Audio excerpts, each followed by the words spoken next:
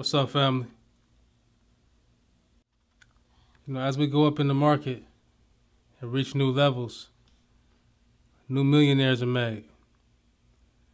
Ada made some recently, I'm sure. So it's safe to say others will follow in the coming days and weeks after many more, in my humble opinion. Salute to Avalanche holders for making it to the top 20 market cap, and to Solana for making top 10.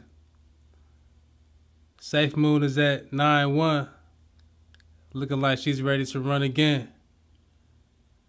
As soon as Bitcoin is done taking a dump, he been there a long time.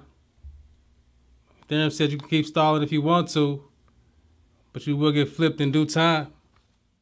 In 2020, DeFi grew exponentially, and NFTs started to rise. Now NFTs are almost mainstream, and we're introducing the world to GameFi. Play to earn will change the way people view gamers and games when they see that wallet balance increase. Talk about you ready to eat. 2022 is about to be a whole feast.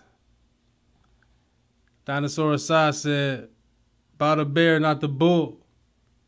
So load your bags, boys and girls, to make sure your plate is full, so you won't have to chase the bull.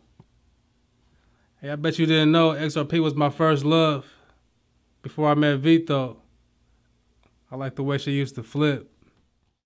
Then I got a taste of Vtho, and she was on some 10x turbo type.